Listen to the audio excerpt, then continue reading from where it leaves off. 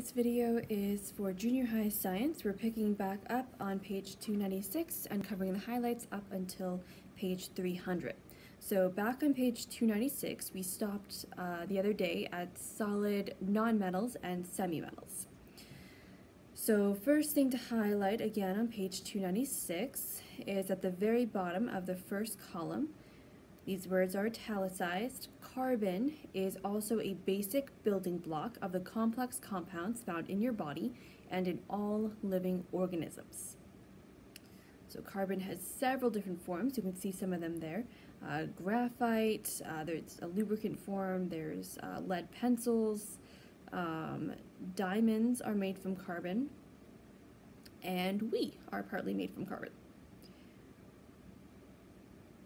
Next page 297, highlight silicon in bold there. Highlight that it is considered a semi-metal. And highlight that silicon in pure form is used to make computer chips. See some different pictures there of silicon. We've got the worker inspecting some computer chips, and then we've got the picture of the little tiny computer chip there. That little tiny chip is the brain of the computer, and it does an awful lot. Turning to page 298, find in the first column calcium in bold. Around that, highlight the most common alkaline earth metal is a metal called calcium. So you want to, that's the most common alkaline earth metal. On the next column, highlight the second place where it says halogens, both bold and italicized.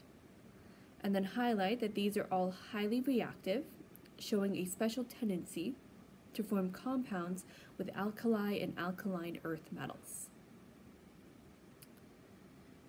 And then a little bit further down, highlight the halogen fluorine has a variety of uses. Highlight that fluoride strengthens tooth enamel and is added to drinking water and toothpaste.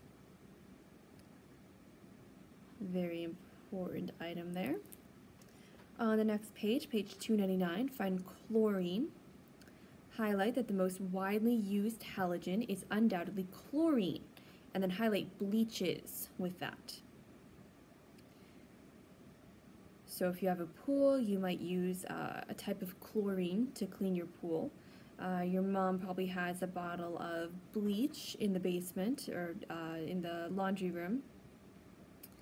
And a lot of cleaning products, especially for bathrooms, contain bleach.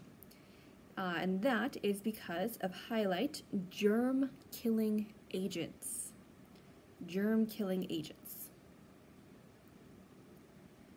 Next column, find the word sublimes in bold. Highlight when heated, it sublimes, that is, instead of melting, the crystals turn directly into gas. So you've got a picture of that iodine subliming there. So you've got the solid iodine in the beaker. It's being heated, and rather than melting, it's turning into gas. Next to the picture of the salt, highlight, you may have noticed the word iodized on a box of table salt. Highlight, a small quantity of iodine has been added to prevent a deficiency of iodine in our diet. And deficiencies in iodine can cause a lot of different problems. And there's also iodine-based antiseptics, and these will often be used in place of like hydrogen peroxide or something like that. And it's very effective at killing germs. Next, underneath the noble gases, highlight all the naturally occurring elements in the last column of the periodic table are gases. Keep highlighting.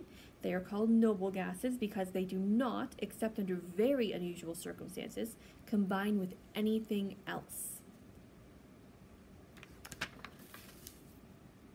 Alright, and you can keep your reading there about the noble gases, and that is our last highlight for today.